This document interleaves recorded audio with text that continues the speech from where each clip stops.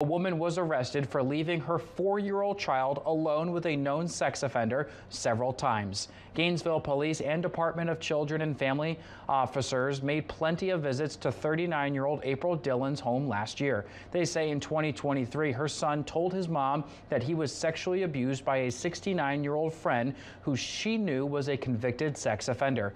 Yesterday, Dillon's son told his mom it happened again. GPD officials say Dillon thought her son was, quote, lying about the allegations and let the man babysit her son anyway. They say she was visibly intoxicated when officers interviewed her. Dillon was arrested on charges of child neglect.